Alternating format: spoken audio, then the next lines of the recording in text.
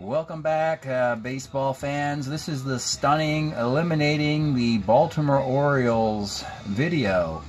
What we're looking at right now is the team stats for 2020.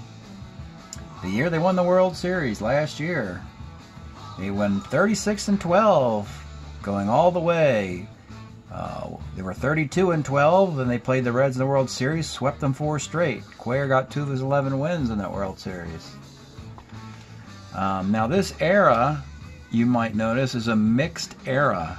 In other words, there are players from 1984 added to players from 69, 70, and 71. So it means that the talent pool for the whole league is bigger, because you've got guys in the 80s who don't play in the 60s and guys in the 60s who don't play in the 80s. So you have more players available to get drafted into the league, meaning that you have more better teams. And when you look at this Oriole team, things that stand out are Cal Ripken is on this era team, along with, you know, the normal people you would expect. And Eddie Murray is on this team. And Mike Boddicker is on this team. These are all stars from the 80s, combined with the Orioles stars from the 60s. And you see how talented this group is and why they were so good and won the World Series. The most valuable Oriole is hard to pick from, but probably Frank Robinson. He hit .337, 7 homer, 33 RBI. Not a lot of homers out of this bunch. Nobody had 10, for instance, but they were distributed nicely. A little bit of speed with Paul Blair. They hit .260 as a team, and the team ERA is .384, a little high on the ERA side, but that was because the league ERA was up in general. Dick Hall had 10 saves. So he did his thing with a 193 ERA, closing out, Oriole wins. No losses for Dick Hall. The other 3 relievers are pretty ordinary. You'll see Don, Eddie, Jay Howe, those guys, ERAs over 7. They didn't help out things much. It was right time, right year, all that sort of thing. And now, what we're going to do is, you see the team hitting .266 and with a .384 ERA. We're going to look at the 2021 year. And you see the batting average drops as we expect. We said the talent was going to be a little weaker. So the Oriole batting average dropped to .240 and the ERA improved to .342. Let's start with pitching. You see Dick Hall did the same thing. He had 10 saves for the 2nd year in a row, but he lost a couple games. His ERA was higher. Cuellar, over 100 innings again, but only 7 wins. Palmer was pretty ordinary. Pat Dobson pitched nicely. But the problem was the offense. Without Cal Ripken and Eddie Murray padding the stats, they had Bobby Grich playing shortstop. He hit .310, no homer, 12 RBI, and was their lone all-star. Boog Powell played first base with his 1970 MVP card, and he hit .227 with it. Frank Robinson, his average dropped 60 points to .270, yet oddly enough, he had the same 7 homer and 34 RBI. Speed is still barely there, 4 stolen bases. Again, nobody in double digits in home runs. Buford walked a lot, had a .423 on base. That was nice to see. But in general, they played 58 baseball games last year, and they're eliminated after playing just 40 in a season where they weren't the best team in their division, Boston, and having to play in the wild card round, got eliminated 3-1 for the 2nd time in 3 years by the Detroit Tigers. A team that was below 500.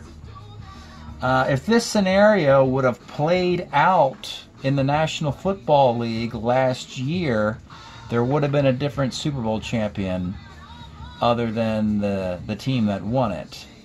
Because, it's the same scenario. The division winner with a losing record played a wild card team destined to win it all, but it didn't work out. The Orioles didn't win it all. So, there you go. That's how it happens. It's happened in the NFL as well. We've seen losing teams win an occasional playoff game. knocking out a good wild card team. And so it's happened, and it's happened here. So, astonishingly, let's open up the Oriole pack here and see what the Orioles are going to do with the remaining years in their dynasty. If you want to consider this the 69 portion over, then the same level of disappointment is there. The 69 Orioles had the best record in baseball, but they got dusted by the Mets 4-1. And the same iteration pretty much got dusted by the Tigers. So they got to improve. They have 2 more cracks with a lot of 70 and 71 cards to add to their roster ahead of those 2 World Series teams. Let's see who's leaving and who's coming back. And again, it's good to have 1 World Championship in your book if you're the Orioles, because it's not going to get any easier as this team finds tough competition in their own division with Boston, and you got Oakland, you got a young Kansas City team, you got the Oakland A's starting their dynasty. You figure, you know, the Tigers and the Indians will figure it out sooner or later. So looking at guys who are going away, you get an idea of the guys who are coming back and the guys who are probably going to be gone. But these are the 12 guys who are going to come back next year and try and right the from wrong. Looking at the split, we have the correct suggested split of 7 hitters and 5 pitchers. We got a catcher and a first baseman, and Davey Johnson at second, Brooksy at third. Bobby Grich can play short during this era. And you have Buford and Walton in the outfield. Walton can be a DH. And you got 5 pitchers. You have, you only got 3 20-game winners here. You got Dobson 20-8, Palmer 20-10, McNally 21-5. It's hard to feel bad for the Orioles, isn't it? You got 2 lefties in the bullpen. Harden's okay. He was the long man, 354. But he got a World Series ring in 145 innings for the 70 Orioles. And this Steve Barber's an interesting player. He actually was on the Angels in 72. Had a really, late in his career, had a stellar year, and the Orioles acquired him in that Don Baylor trade. But this is a nice guy to have. And so I'm assuming Cuellar is going to come back, and that will be your 3 lefties. So let's just go check that out. Let's see what the Orioles do with those 69 players so that they can return to the World Series, if possible. Okay, let's take a look at the 69 guys, and I think it's pretty clear cut who's coming, who's going. We're going to start with Ruben Amaro, who was a free agent addition. I don't have to go any further because he plays through 69. So this will wrap up the Ruben Amaro career. He could play everywhere in the infield in this 69 year. Played mostly with the Phillies, Yankees, Angels. So he will be retired. He helped the Orioles out as a flex option, backing up all infield positions. So he will move to retirement. Next up is Paul Blair. And pretty obvious, the Orioles are going to keep their Orioles and they're going to cut everybody else. So here's Blair. So 69, they're going to miss this because 69 was Blair's big year. 26 home runs. So he's got 4 more cracks at it here. Actually, he plays with the Orioles beyond that. But 69, he's not going to do this again, folks. He's not going to 26 homers. He's not going to get 11 MVP votes. Actually, he gets 13 MVP votes in 74. Though statistically, he's nowhere near this good a player. So, in the next few years, I'm thinking you might as well go with the 70 Blair because he has 18 homers, 438 slugging. Batting average is about the same. 72, he's got a bad year. It's the only year you don't want to take. So Blair's going to come back more than likely with a 70 card. And trying to do the logic here. So if you do the 70, you could do the 73 All-Star card. but in 74 he gets MVP votes as well. Most likely you can do 70, play that card out, and then bump him up to the 74, and not even use the 73.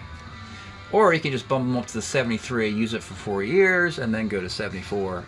So there's flexibility in what you want to do with Paul Blair. All right, the next player, Jimmy Hall. And he's not coming back, we're pretty sure. He does play to 1970. He was a free agent they picked up from the Twins. And the only mystery left is, did they make a Jimmy Hall card so you can put him on waivers? 85 plate appearances on 2 teams. I don't think so, but we can always look it up. Cubs and Braves. So let's go to the Gary Strat-O-Matic resource. An excellent resource, has all the roster pages. superds.tripod.com/somrosters.html.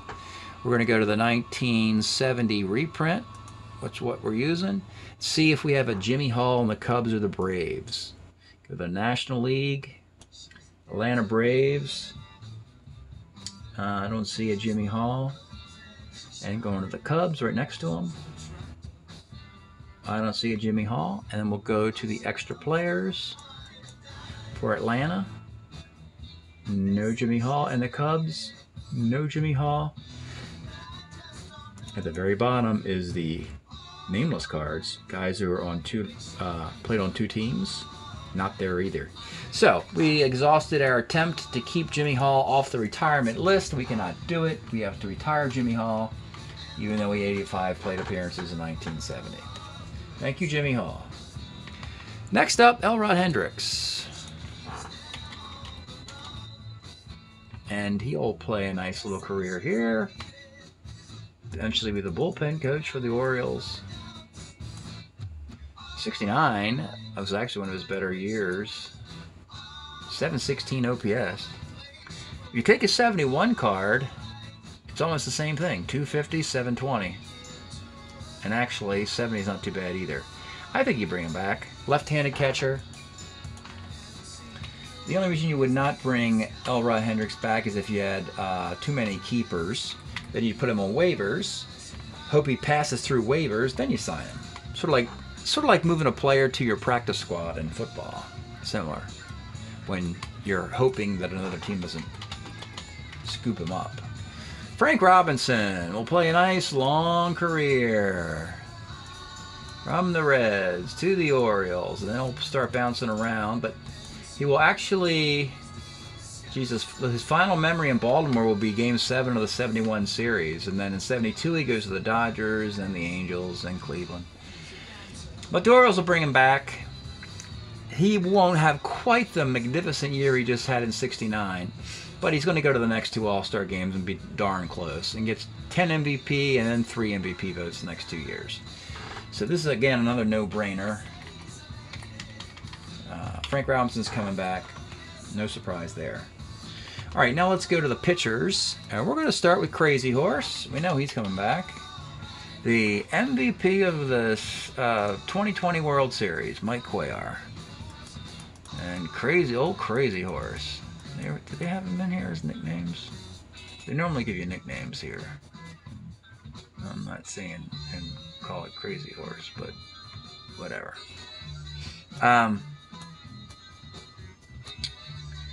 So, believe it or not, at 23-11 with a 2.38 ERA, he was not given an invitation to the All-Star game. In his first year on the Orioles, after a disappointing final year at age 31 with the Astros. The Orioles said, you know what, come to Baltimore. We can, you can work on that screwball and you will be magnificent for a nice half-dozen years or so. And that's what happened, including 3 straight World Series appearances for the dude. So, he won the Cy Young in 69. And I guess if we scroll, I don't know if we're going to see that. Can't see if we've got any more Cy Youngs in there. All-Star appearances in 70, 71, and 74. 20-game winners 3 times. It doesn't really matter. You pick a year. Plenty of time to figure out which year you want to take for Cuellar. But you got your 4th keeper. And now comes to another non-Oriole, Ron Taylor.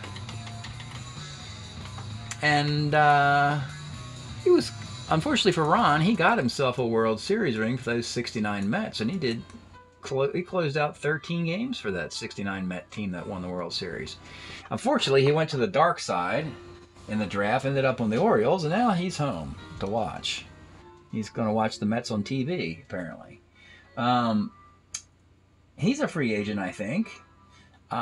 He's not quite as good, again, as he is in 69. He was outstanding for the Mets in 69. But he's still good in 70 and 71. We know he qualifies for waivers in 70. So we're going to put Ron Taylor on waivers. Thank you for the 1 year. We thought it would help the Orioles repeat. It did not. But maybe Taylor goes to the Mets next year. And lastly, Dick Hall. And this is setting up a situation I said before regarding Elrod Hendricks not being a keeper. Dick Hall will certainly take over the 4th spot in the keeper list ahead of Elrod. He's more valuable.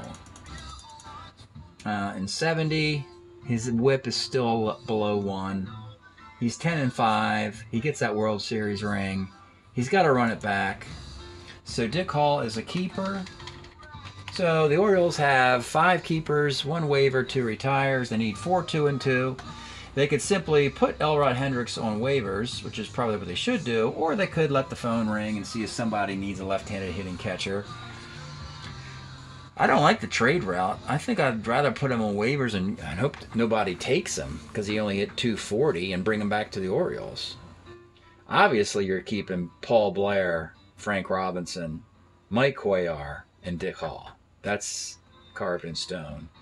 So the Elrod Hendricks roster spot is tenuous right now. And it looks like by the time the draft rolls around, I doubt anybody's going to call the Orioles up and offer a trade. So he'll probably end up on waivers. And at that point, he can sign with anybody, including the Orioles. So that's it tonight. The surprise elimination of the 2020 World Champion Baltimore Orioles. They simply become the 21st team eliminated, or the 12th. 11 teams are left in the 12-team playoff field. Thanks for checking out the video. We'll see you next time.